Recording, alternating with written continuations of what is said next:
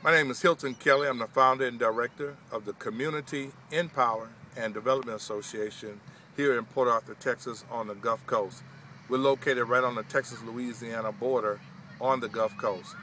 Port Arthur is home to a number of refineries and chemical plants, and because we have a disproportionate amount of refineries and chemical plants on this side of town, West Port Arthur, our kids are suffering because of that. They have respiratory problems in large numbers. We have a lot of folks here that are on dialysis. We have 3 dialysis clinics here in the city of Port Arthur. And because of the types of chemicals we're being exposed to from these refineries and chemical plants, a lot of our people are looking at ways in which they can escape this community. I wrote a piece called My Toxic Reality out of sheer frustration about 10 years ago, and I'm going to share that with you. I think it kind of sums up what we're going through in this community. I see your smoke rising in the air, 2, 3 in the morning when you think no one is there. In the still of the night, my child starts to sneeze. In the still of the night, the other starts to wheeze.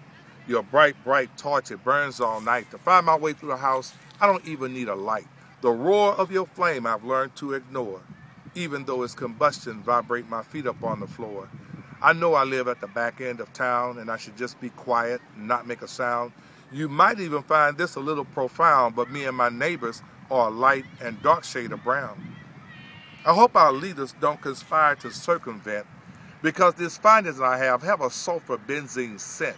Excuse me while I cough. My throat has a slight tickle.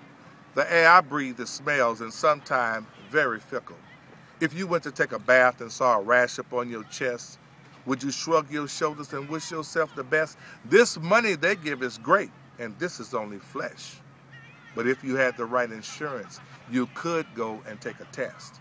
Oh, I'm scared I'll lose my job if the pollution I contest. But if you died tonight, would your killers confess to the poison they put inside you that laid you down to rest?